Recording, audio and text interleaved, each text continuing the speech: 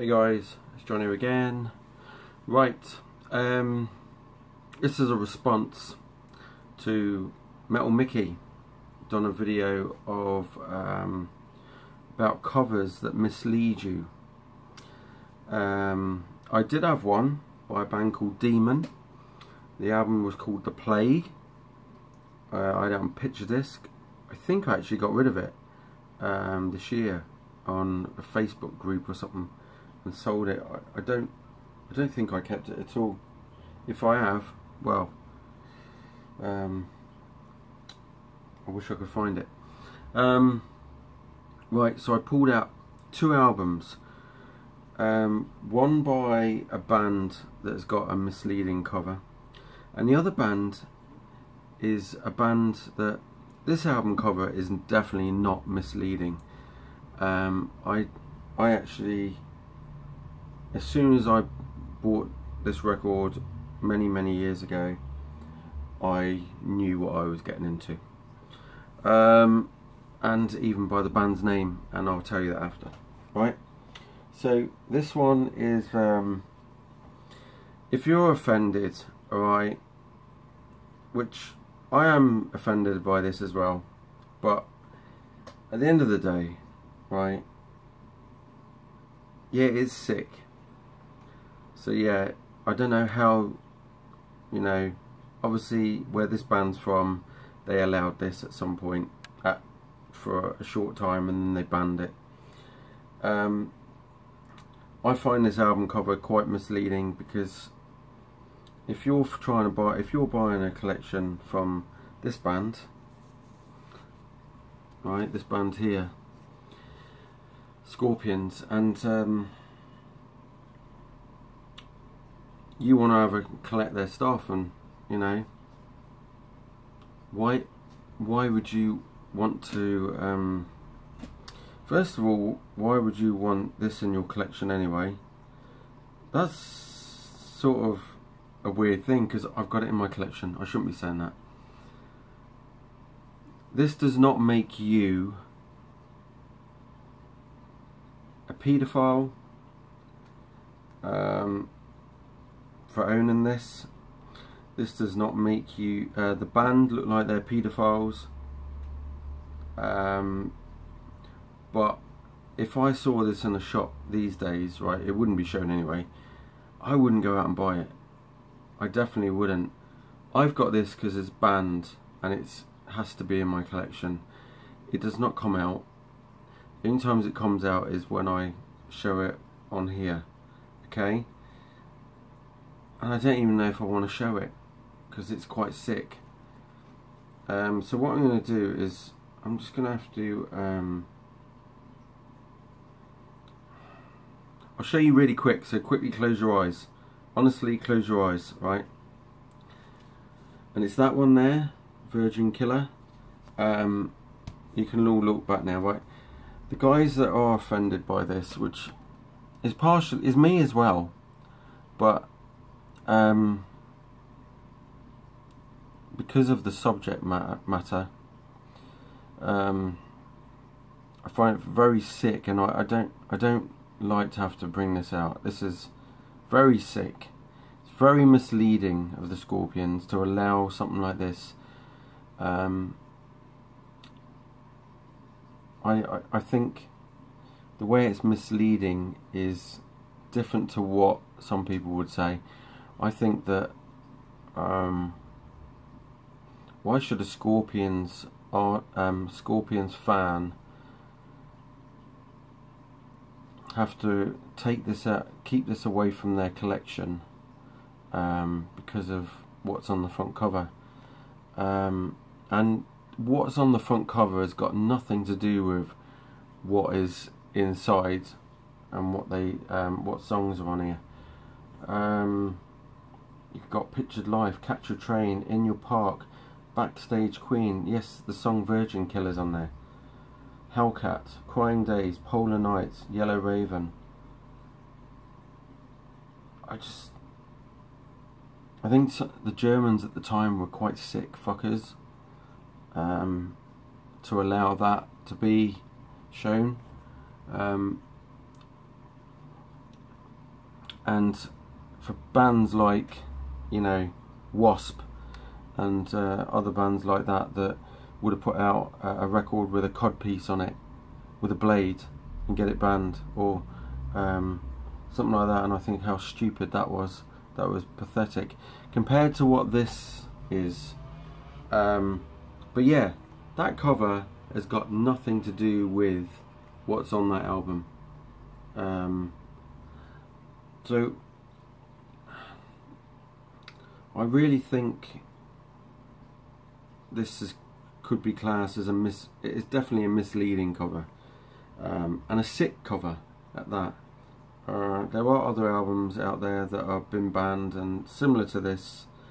I don't own any more that look like this, of any, you know, anything, you know, of any young girls on. It's right. I'm putting it away because I feel sick already. Right, turn it around. I only have that there from my collection.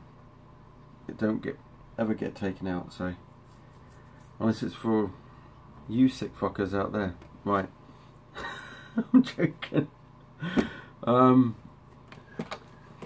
don't mean any of the guys in the VC, because no, there'd be people watching this that really wanted to see that, but no. This, however, is exactly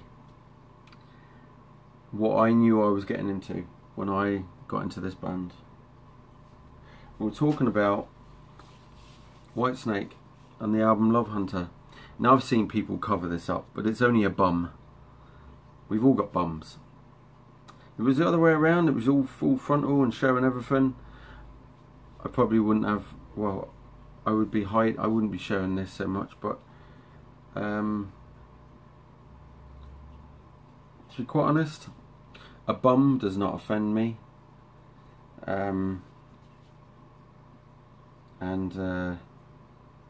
Yes, it's only a bum. This, along with this, obviously, is exactly what I knew I was getting into. This was a bit controversial when it came out. Not as much as probably Virgin Killer. This album, you read the lyrics on this album, and it's been sent loads of times in books and newspaper articles about how David Coverdale writes these songs and stuff, and even the members in the band at the time, sort of, I've even watched interviews with them, and they were like, oh my god, what's he written now, type thing. Here we go again. And there was, yeah, here we go again. It's probably it's probably how Bernie Marsden got to inspired to write that song. Here we go again. David's on a roll. He's writing music about women again. Listen to Wine, Women and Song. Listen to Love Hunter. Listen to probably 95% of all the very old Whitesnake, and you know, the latest stuff as well, is all about women. But he was more risque in the 70s and 80s, early 80s. Even on, shall we say, Trouble. And you read the lyrics to, I'll get it out now actually. There's Trouble gone. Oh, not that one. Trouble on that album. When you listen to Take Me With You, you read the lyrics for Take Me With You, and then you probably agree. I knew exactly what I was getting into when I listened to Take Me With You. There's no doubt about it. That guy loves the women, and what red-blooded male doesn't half the time? So yeah, I'm not going to deny it. I feel exactly the same. And if you can write lyrics about it, all the better, and have a laugh about it as well.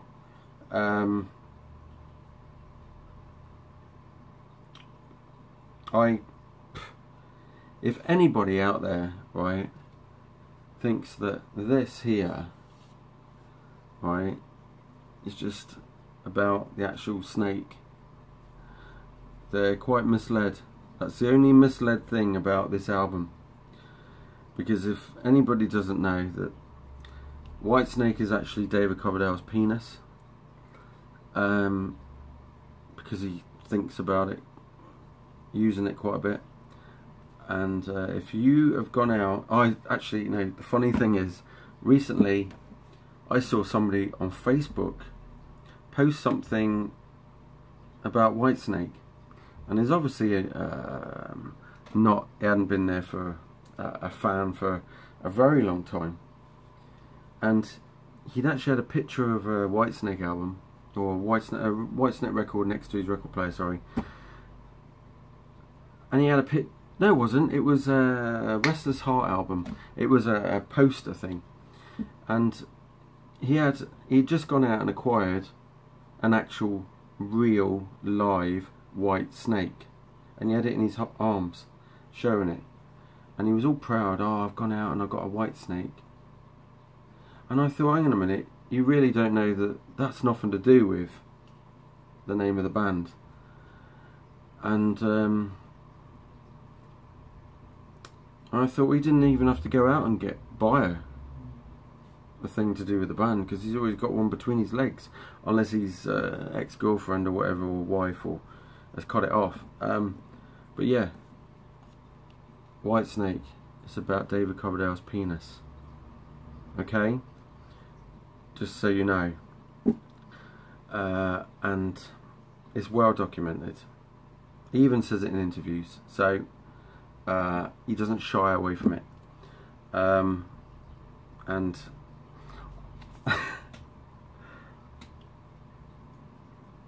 I've grown up from being, you know, an 11-year-old kid, and not even knowing that myself.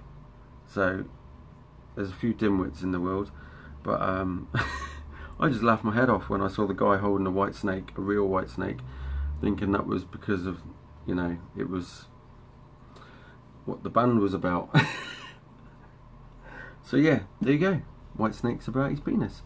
And if you don't know what the lyrics or anything about any of the Whitesnake songs, look them up. My video is going to end, so I've got to go. Cheers for watching. Cheers. See you later. Bye bye.